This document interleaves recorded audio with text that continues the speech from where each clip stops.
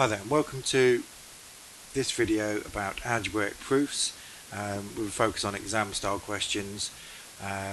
So let's start with the tools that you're going to need. You need to understand these ideas to be able to do the rest.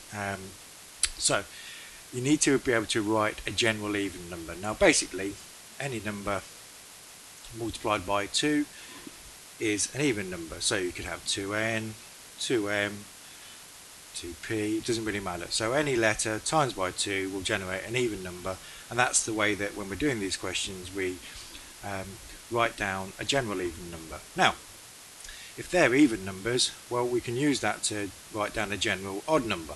So we could say, well, that's an even number, and if I add 1 onto it, it's definitely going to be an odd number.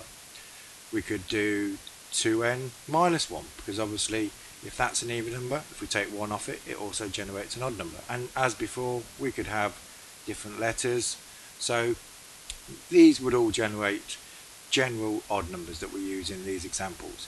Consecutive numbers, so basically if you have any number, let's say x, well, the next number after that, if you have a number and you want a consecutive number to it, then you just add 1. Number that's consecutive to that is x plus 2, and prior to x you would have x minus 1. So these are, or this is a way that you could write a set of consecutive numbers. Consecutive odd numbers, well, let's go back to our general odd number. So if I have an odd number there, general odd number 2n plus 1, well, you think about any odd number, let's say 7. Well, to get the next odd number, what you'd do is you'd add 2. So the odd number after this would be 2n plus 1 plus 2. And we'd normally write this, obviously, as 2n plus 3. And then the next one would be 2n plus 5, and so on. Likewise, if I wanted to get the odd number before this one, we'd have to take away 2, so we'd end up with 2n minus 1. Consecutive even numbers, well, let's just take a general even number. 2m would be a fairly standard way of writing an even number, and if I want to generate the next even number, we'll take any even number, say 6, you'd add 2 to that to get the next even number. So there's an even number, so the next even number, 2m plus 2, the one after that, 2m plus 4, and again, the letter doesn't matter, just choose a letter and go from there. So that's the general tools that you're going to need to answer the typical questions that you get for algebraic proofs. So let's have a look at an exam question. Now, the first thing I need to point out is so many students go badly wrong on this because they start putting in numbers. You can't prove anything just by showing a few examples. You can use a counter example to prove something isn't true, but you can't use examples to show something is true. So let's go ahead and try and do this one. So prove that 3n plus 1 squared minus 3n minus 1 squared is a multiple of 4 for all positive integer values of n. So to do this question, what we need to do is expand this, and then we'll worry about this part once we've got the expansion simplified. So I'm not going to use this video to detail the expansions for this question, because that's something you can look at a separate occasion. I want this to be all about the proofs here. So we're going to do 3n plus 1 squared. So let's just write down what that is. So that's 9n squared plus 6n plus 1. So that's the expansion there. 3n minus 1 squared is 9n squared minus 6n plus 1. So what we've now done is we've expanded these, so all we're going to do is this subtract this, and I could even use the platform I've set up here by doing a subtraction of that, subtract that. So 9n squared subtract 9n squared, 0. This is perhaps where some students might go wrong. 6n subtract negative 6n is going to be 12n, and 1 subtract 1 is 0. So we're left with 12n. So that subtract that leaves us with 12n. So what we need to do now is show that this is a multiple of 4. Well, any number that's a multiple of 12, as this would be, is also a multiple of 4. So basically you need to say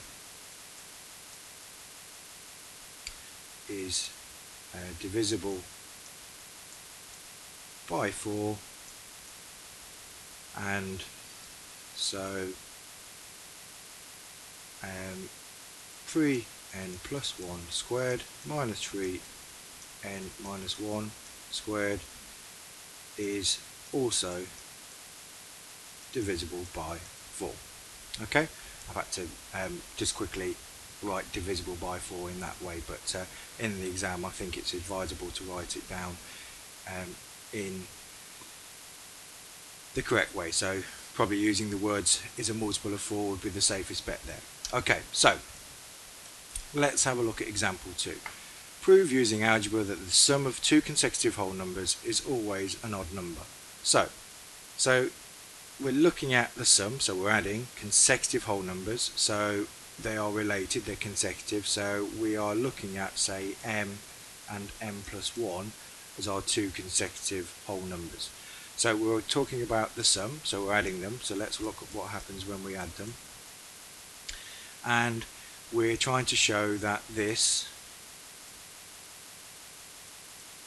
is an odd number. Well, this is clearly a multiple of 2, and if it's a multiple of 2 it's even, and if you add 1 to an even number then you get an odd number. So this is even, and if you add 1 to an even number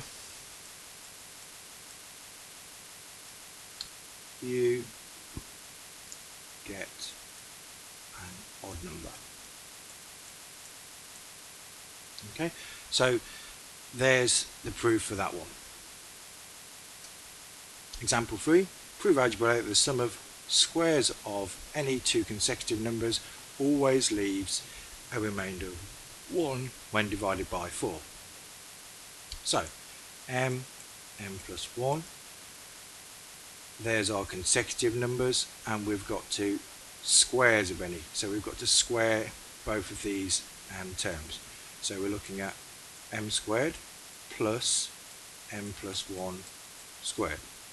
So m squared plus m squared, we're expanding this now, 2m plus 1, so we end up with 2m squared plus 2m plus 1.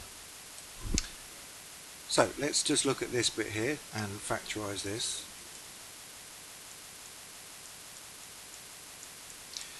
Now, it's quite possible that it's not clear why this would have a remainder of 1 when divided by 4.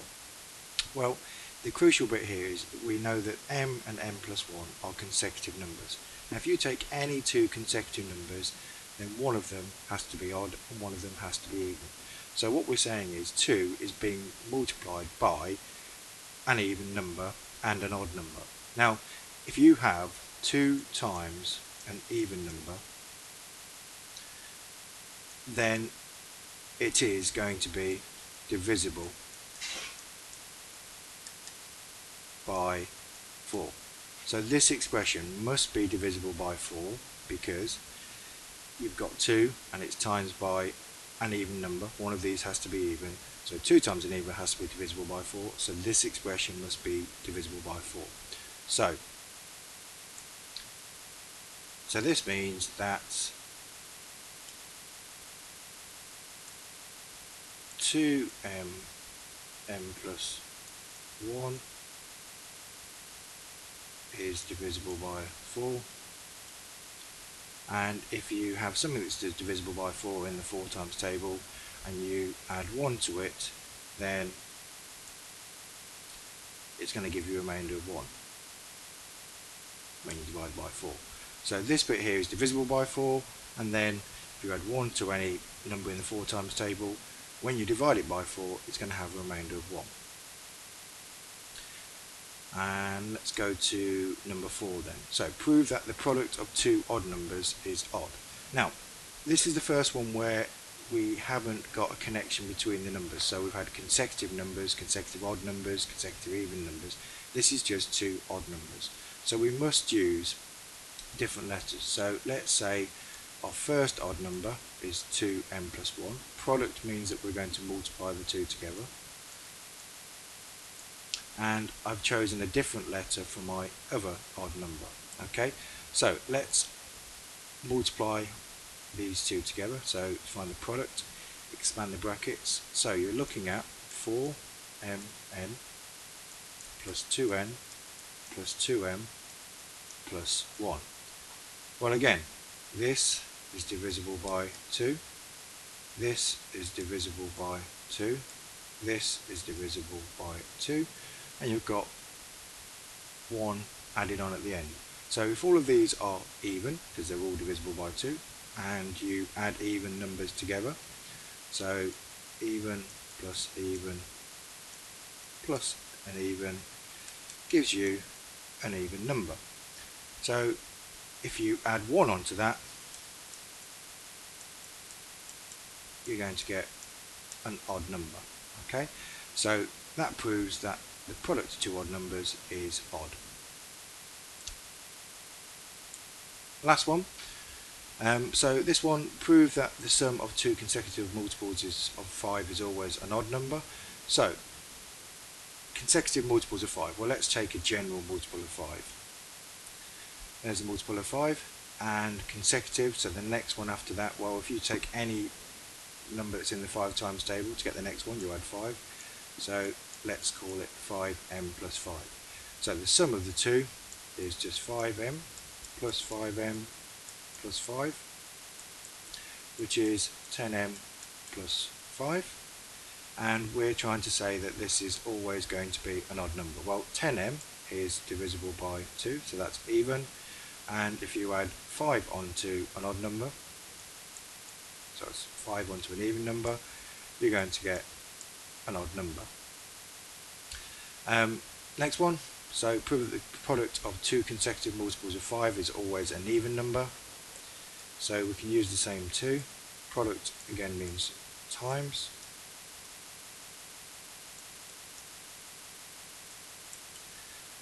Multiply those out, we get 25m squared plus 25m, and we're trying to, so we've got the product of two consecutive numbers there, and we're trying to show that it's always an even number. So let's factorise our expression. So we've got 25m plus 1, and again we're back to this point here, that these here are consecutive numbers. One of them must be an even number. So we know that one of these two is divisible by 2. Now if you times anything by 2, then you're going to get an even number. So because m and m plus 1 are consecutive,